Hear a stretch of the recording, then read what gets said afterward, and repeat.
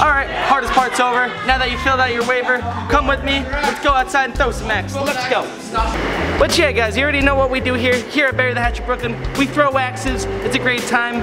In this video, I'm going to show you guys how to throw an axe. In case you guys ever want to come, few things. No open-toe shoes. Also, no babies. Let's do it. Alright, guys. Now we have to get on to holding an axe before we get to throwing an axe. And holding an axe, you have to be as graceful as holding a baby.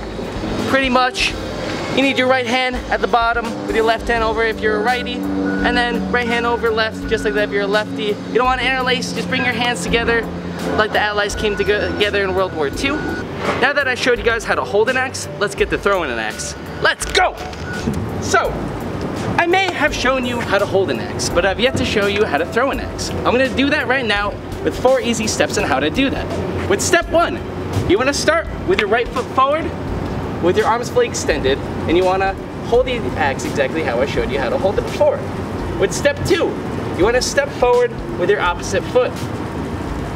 With step 3, you want to bring the axe over your head.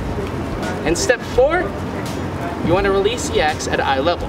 Do this all one whole motion, which I'm going to show you how to do right now in real time. Right now, I'm going to throw an axe outdoors. Let's do it. 3, 2, 1, go! That's how you do it. That's how you throw an axe. Super simple. 4 easy steps. How we do it. 1, 2, 3, 4. Arms fully extended. Bring it over your head. Let go at eye level.